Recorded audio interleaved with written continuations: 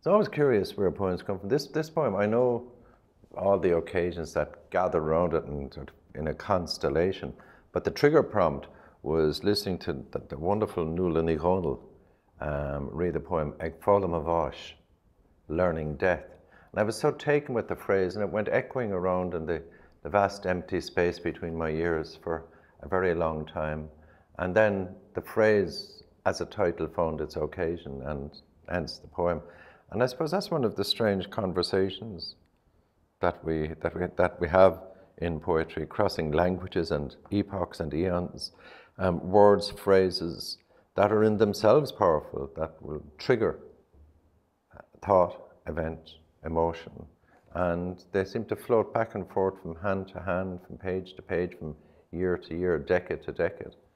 So in a sense, I owe this poem to Nuala's poem, but it would probably have come out as a slightly different poem with a different title. But the title did certainly direct it. Does that make any sense? Grant. Learning Death. The first time I knew myself mortal, that unmistakable catch in the breath, we were new to each other still. I was stroking your face as you sank towards sleep and said without meaning to, call me if you need me over there. Full moonlight, the square white bedroom, your eyes startling open, aftershock in the cold air of what I had just said. The crackling electric thought we took, one breath between us, so close we lay. How matter of fact that was, how clear.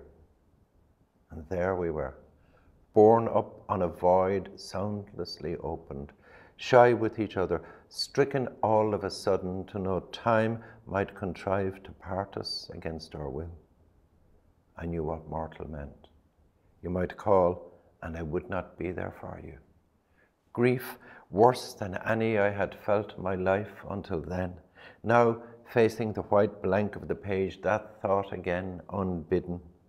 There will be an end to words, an end to compact breath. You shaped my face in your hands.